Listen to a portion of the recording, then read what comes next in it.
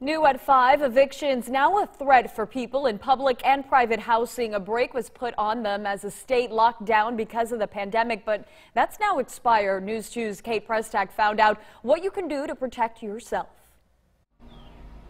While evictions are set to resume today, local organizations want you to know that if you receive an eviction letter from your landlord today, you do not have to leave immediately.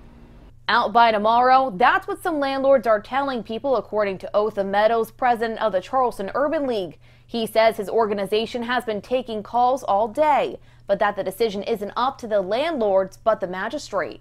The only way that you can get evicted is if you receive an official eviction notice from the courts, and it is delivered by the sheriff's department. Meadows going on to note, if you do receive a notice, there's an important first step you need to take.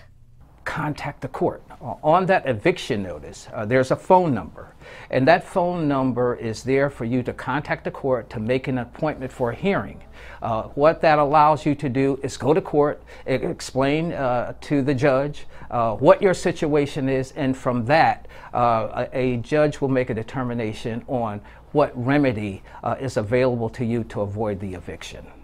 And while the Urban League is able to offer some assistance to those who fall into their wheelhouse, it is not for the long term, adding that while circumstances around COVID-19 are unprecedented, they are unprecedented for all. Well, on the other side of this equation, there are landlords who own properties. They have bills to pay, they have mortgages to pay, and so we have to just try to understand both sides of the equation.